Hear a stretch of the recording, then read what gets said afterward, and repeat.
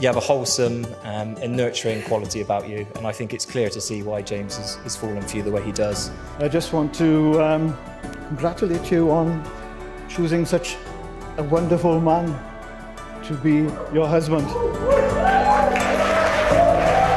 Over those 20 years I've known you, I've also had the privilege of watching you become the man you are today.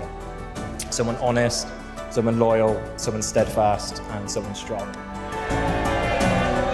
Would you please put your hands together and welcome North Somerset's latest married couple, Mr. and Mrs. James and Rhian Kenny. Congratulations!